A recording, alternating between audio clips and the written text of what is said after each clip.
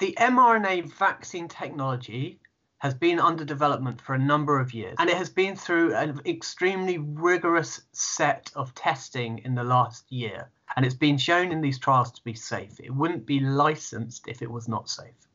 My name is John Tregonning. I'm a reader in respiratory infections at Imperial College London. Vaccines train your immune system to recognize viruses and other infections. And what that means is that when you get exposed to the virus, you then kill it without it causing any damage to your body. So the Pfizer-BioNTech vaccine is what's called an mRNA vaccine. And this refers to the way in which the vaccine itself is manufactured. So a lot of the vaccines that we use are the sort of more traditional vaccines are based on proteins or whole killed viruses. This is slightly different because it uses a molecule called mRNA. mRNA is the messenger molecule. It's how the nucleus, which is the kind of brain of your cell, communicates to the rest of the cell to make things. So the nucleus contains the DNA, which is like the library from which the kind of instructions come from. And then it turns it into mRNA, and these go out to little protein factories called ribosomes in your cells. And the ribosomes behave a little bit like 3D printers. If you tell them, give them some instructions, they'll print out whatever you want them to make.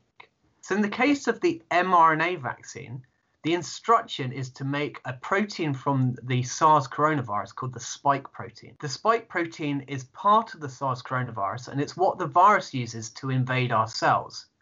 So if our immune system can recognize the SARS spike protein, it can then stop the virus from invading our cells.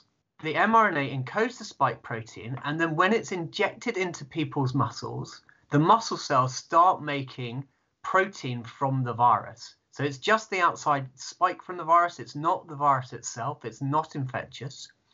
And this material then trains the immune system because the cells release it into the body, and the white blood cells of your immune system, and these are called T cells and B cells, can recognize this material as being from a virus, and it trains it to give you an immune defense if you ever come across the real live infection. If you've had a vaccine injection before, it'll be very similar to that. So you'll just basically get an injection into your arm muscle. It may feel a bit sore 24 hours later. The immune system will then start developing its protective response against the virus. It's then really important to then come back for a second immunization when you're asked to do so by whoever's providing it. And that is between 3 and 4 weeks later. And it's only when you've had both doses of the vaccine that you'll be fully protected against the virus.